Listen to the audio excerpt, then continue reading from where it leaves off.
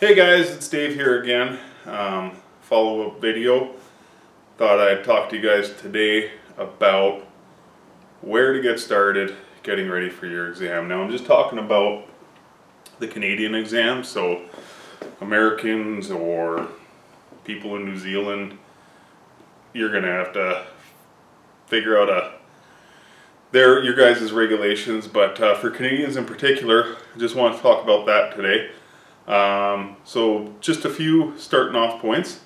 First thing I would do, and I might be way off track, but first place I went to was, I got a book, and it's called Ham Radio for Dummies by H. Ward Silver. And if you're a dummy like me, this is a good place to start. It won't prepare you for the exam, but it just sort of gives you an idea of where to get started in ham radio, what it's all about, and it's a really good reference book. I got the Kobo edition, and I regret doing that. I wish I would have got the paper edition of that, just because reference books, they're easier I find they're just easier to flip around back and forth on paper than navigating through pages on an e-reader or your iPad. And the reason I would recommend that book or any book in general is, like, you know, the information you find on the internet.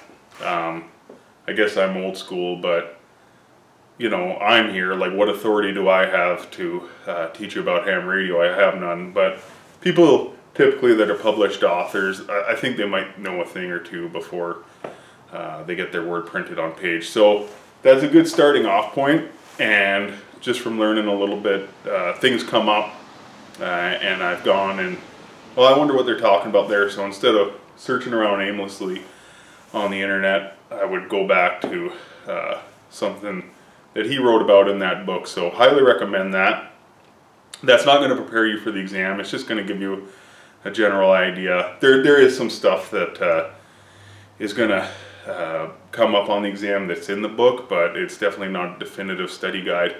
Another place you want to go to is a website called hamstudy.com, and that is designed primarily for Canadian students to prepare for getting their ham license in Canada. I think it's $30 or something for a 30-day subscription, or $40 for 90 days. And they have practice questions on there and explain the theory. I didn't go that route myself personally. I'm going to be ordering a book on Amazon that is basically ham study in print form. I'm one of those guys, I read better in print than I do staring at a computer screen. So I'm waiting for that to come in, and when it does, I'll review it and go over it with you guys. But in the meantime and in between time, while I'm waiting for that to come in, the government of Canada, and I don't work for the government, thank goodness. No, I'm kidding. But you can go online, and I'll send you the link right here. And basically what it is it's the question bank. So they, like, literally give you all the answers for the test. There's 500 questions on here. The test is 100 of these questions, and they show you how they weight it. So there's so many questions in this topic and so many questions in that topic. And primarily, I probably got through a quarter of this, and it's basically common sense stuff. Like the first, you know, I printed this off. I don't know how, I can't remember how many pages this is, but, you know, probably the first 20-30 pages on this is common sense stuff that you really don't need a book to learn about that. So while you're waiting, if you go the book route, you can grab this. And even though it is common sense stuff, it is a lot of memorizing. You have to know what bands is what frequency, and you know, what does this act mean, and what does that regulation mean? And if you're anything like me, I have a terrible memory. I just can't read stuff and retain it. If you can, good for you. But for the rest of us, what I've done is I've just got a flashcard app, And I'm not even going to bother linking that, because just on your phone or your iPad, just or tablet, just search flashcards, and they're made up for high school kids, I guess.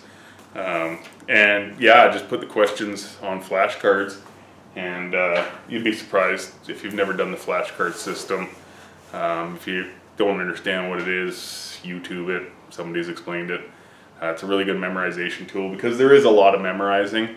I got to a point there, probably, like I said, about a quarter of the way through, where I don't understand, and I'm not going to just memorize just for the sake of memorizing.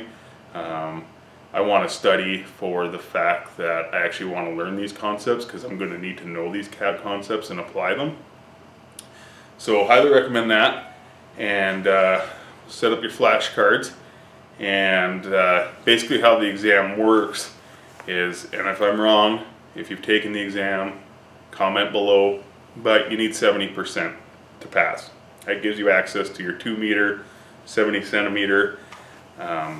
So that gives you, in a previous video I talked about the Baofeng UV5R, that gives access to the 2 meter, so you can communicate on your local repeaters, and you might be fine with that. You might be glad just to get 70%. If you get over 80% on that exam, that gives you, basic with honors, and it gives you access to all of the bands, including the high frequency ones. One other thing, there's another really good resource if you want to practice how good you are, is there's an app here called Ham Basic, and I'm going to put a link on that here also. Not getting any money off of that link, or I'm not associated with Ham Study or this Ham Basic app, but it's just an app I found. And basically what it is, I don't know if you can see in this screen here, but it's basically, they'll take 100 questions from this exam bank, these 500 questions, and they're gonna make up a real exam, not a real exam, but a practice exam. And you can go along, and you can just actually see how good you are right now, just cold. And as you study, you can see how you can improve and stuff. And for me, other than, like I said, going over some basic rules and regulations, I can, myself already easily get 60% on this without even getting into the deeper subjects with antennas and components of radios.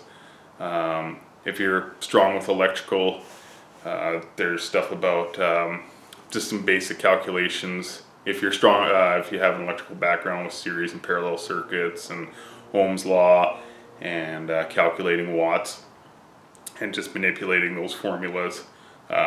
If you're not familiar with it, they'll walk you through it, I'm sure, through the book, and tons of resources on YouTube about it. But easily, right off the bat, you can easily get 60%, so 50 or 60% depending on how good you can memorize basic common sense rules. So yeah, any questions or comments, just put them below the video here. Like I said, I'll put links to the exam bank, hamstudy.com, and the app. And if you have an Android, I don't know if it's for Android device also. I'm an Apple user, so don't freak out if you're one of those guys. And don't forget to subscribe to my videos, or to my channel, and keep a lookout for more upcoming videos. And I'll talk to you guys later.